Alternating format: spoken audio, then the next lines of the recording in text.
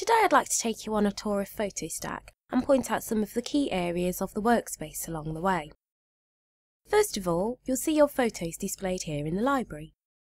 To see a preview of the photo, including the photo's information, simply hover over its thumbnail. At the bottom of the workspace is the status bar. Here you can see the number of photos you are viewing and how many are currently selected. Next to this are the zoom tools. Use these to zoom in or out or maximise a photo by selecting it and clicking on the Maximise button. At the top left are the menus. Here you can access various functions, including flip and rotate on the Edit menu. You can also access the Learning Assistant from the Help menu, where you'll find tutorials and news articles. On the left are the Organise and Metadata tabs.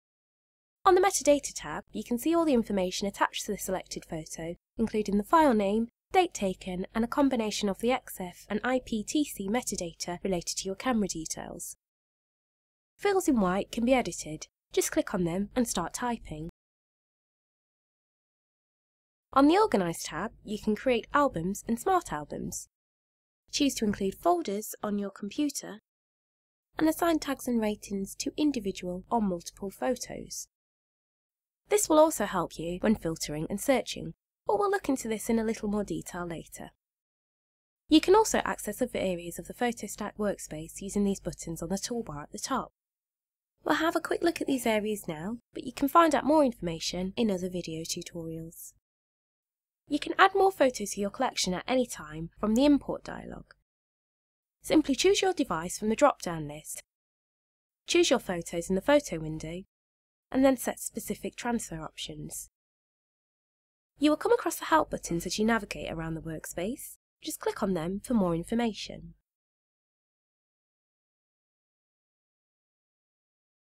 In Map View, you can add geotags to your photos to show exactly where they were taken. Use the zoom tools to zoom in and then pan to your desired location. All of your photos are displayed at the bottom of the workspace, so you can access them easily, then drag them onto the map.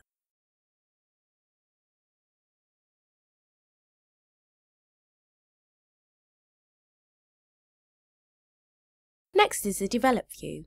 Here you can transform your photos by applying image adjustments. For simple adjustments, you could try applying a preset from the Presets tab on the right.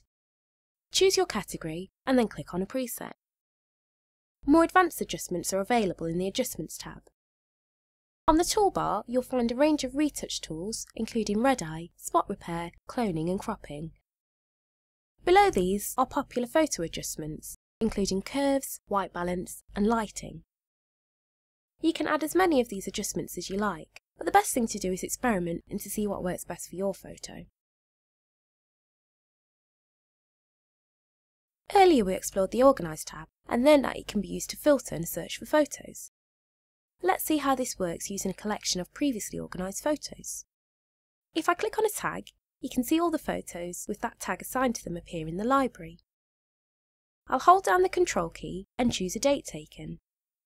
Now you can see all the photos that share the same tag and the date taken.